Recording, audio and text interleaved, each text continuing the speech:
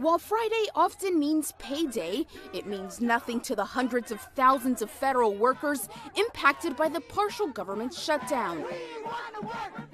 It's the first time during the 21-day budget standoff that workers missed a paycheck, leaving many wondering how they will make ends meet. How do I not spend anything for weeks at a time, because every day I don't know when the shutdown's going to end. Matthew Crichton was one of the hundreds of federal workers who rallied in Washington Thursday, demanding an end to the shutdown and turning up the heat on Democrats and President Trump to end their bitter standoff over his $5 billion demand for a border wall. Some 800,000 federal employees, from TSA screeners to FBI agents, are either furloughed or working without pay. A reality that's led to an increase of TSA screeners at Miami International Airport calling in sick, prompting officials to make the decision to close a terminal early for the next few days. And while there's still no end in sight, some are striking back. The union representing air traffic controllers sued the Trump administration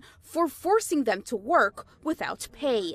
On Thursday, Trump seemed to confirm that if the talks fail, he would declare a national emergency to get funding for the wall, redirecting money from the Pentagon. I'm not prepared to do that yet, but if I have to, I will.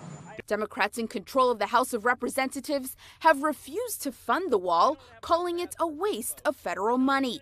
They're instead passing bills to immediately open the government, bills that Senate leader Mitch McConnell is refusing to consider without Trump's consent. It's a fact. Physical barriers are effective. If the stalemate is not resolved by Saturday, it will be the longest government shutdown in the nation's history.